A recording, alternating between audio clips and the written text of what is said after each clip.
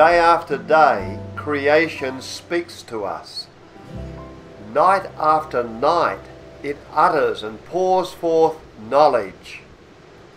Wow, what an amazing morning. I'm looking for the light, but there's so much darkness.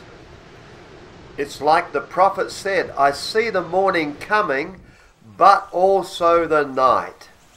It's like even the pelicans are disturbed today. Looks like the powers of darkness are wrestling with the powers of light. Maybe today you're having a struggle and disturbed about all those things that are happening around about you. Listen to what the Apostle Paul said in Ephesians chapter 6. A final word. Be strong in the Lord and in his mighty power.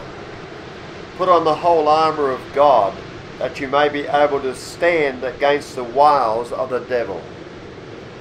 For we do not wrestle against flesh and blood, but against principalities, against powers, against the rulers of the darkness of this age, against spiritual hosts of wickedness in the heavenly places.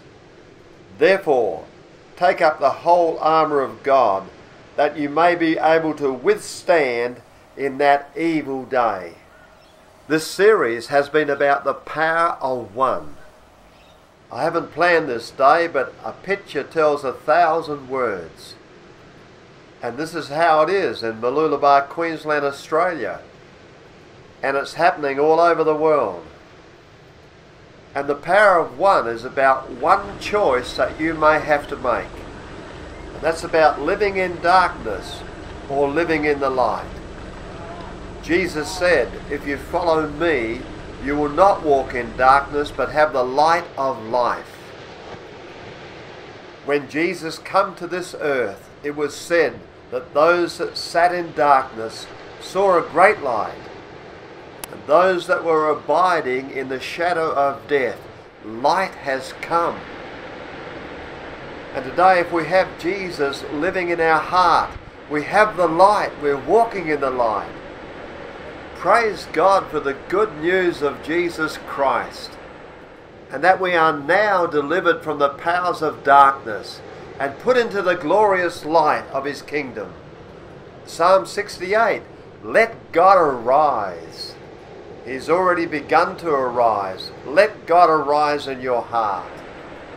Let your enemies be scattered.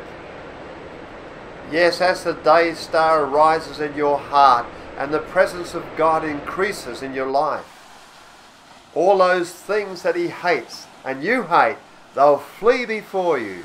And as smoke is driven away, he'll drive them away.